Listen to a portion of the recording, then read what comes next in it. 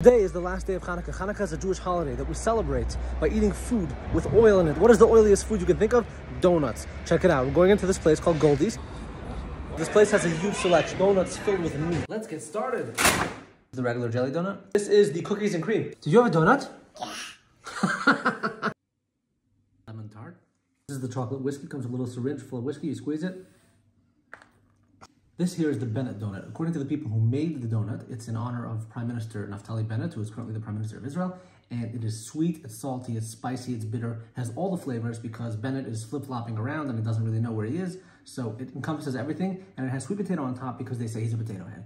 Salted caramel. This is the lamb arayas donut. Chopped liver with blueberry jam. Espresso. This is pulled brisket and sweet chili. This is smoked beef and smoked turkey with mustard. So all the donuts were amazing. My favorite is definitely the lamb arayas donut.